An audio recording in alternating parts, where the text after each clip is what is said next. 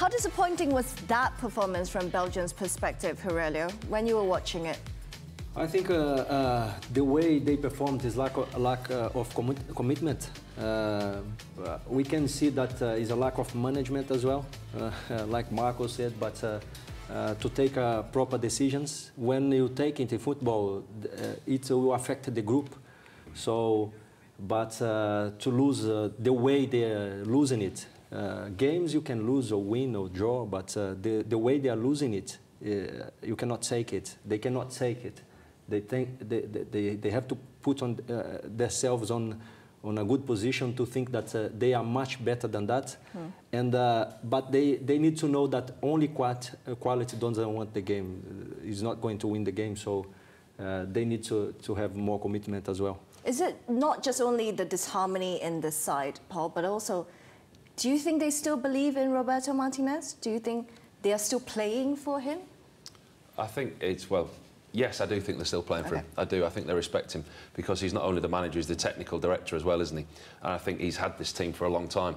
Listen, this is a team that's been in the top 2 of the world since 2018.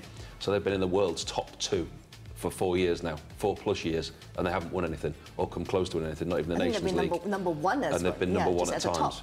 So there is question marks over Martinez. There is question marks over getting the best out of his players, getting the best results for his team, and how his tenure's been.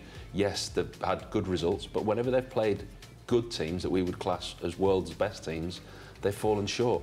And in this tournament, again, I think quality isn't just going to get you over the line.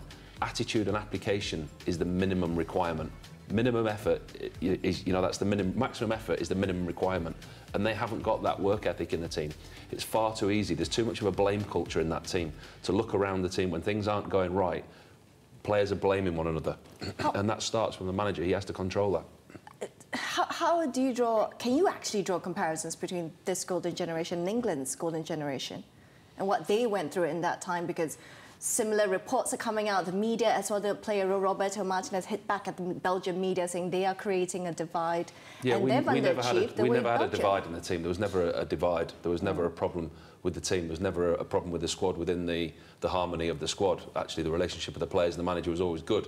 The problem we had was on the field. The expectation, what was brought to us, is the same as the Belgian one. In that sense, you can look at the Belgian side, you can look at our England squad, and you can make very, very similar comparisons.